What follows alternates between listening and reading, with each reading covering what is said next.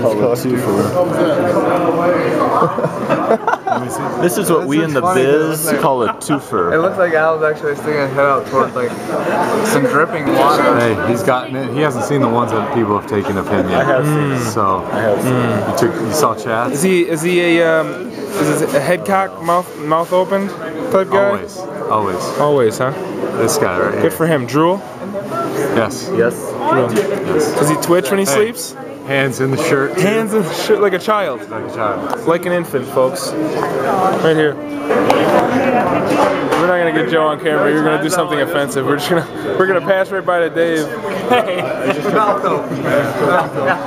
This Chad sounds funny. Hey guys, give us something. we're in Spokane, Washington.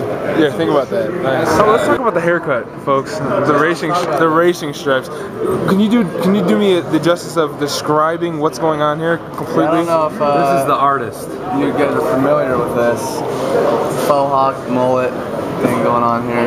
We got a fluff. Some here off the sides, faded it up just enough, texturized it on the top so it's a faux hawk. Texturized. It's still presentable in the back. You can go to a business meeting still, turn around, flip it up, or put it down. Okay.